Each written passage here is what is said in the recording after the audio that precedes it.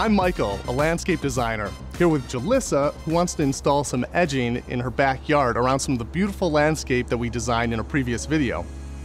We're going to be installing the stone edging that you picked up from Lowe's. And it's a great solution for patios, walkways, and garden beds because it's long-lasting and it's little to no maintenance. We'll start by marking the area for the trench using landscape paint as a guideline. Next, use a flat spade and dig a trench in the area that you marked.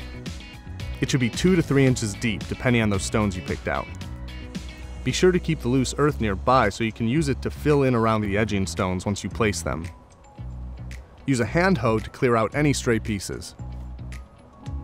Now, add some leveling sand to the trench, and then compact it down with a tamper.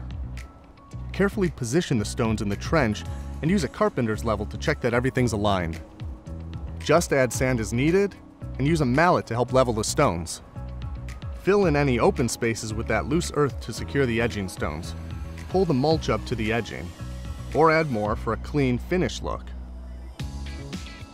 Wow, Jalissa, the edging looks amazing. You did a great job. And it makes my whole yard look so much better. It looks great. You should be really proud.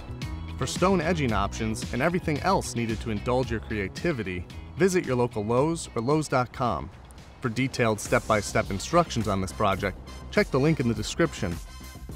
And for outdoor inspiration, check out our other spring backyard videos.